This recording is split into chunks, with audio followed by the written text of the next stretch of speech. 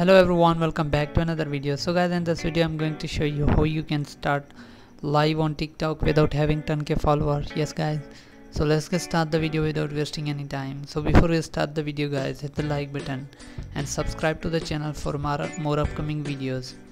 So first of all guys, go to your profile and click on three dots on the top right corner, then scroll down, simply click on report a problem, then select icon start a live, then guys select on no. Now click on need more help. So guys, on the next page you need to give them a reason why you want to start a live. If you don't have the 10k follower, then simply click on report. So guys, now your report is received. Now just check your account after the 24 hour, you will get the live option on your TikTok. So thanks for watching guys, see you in the next video.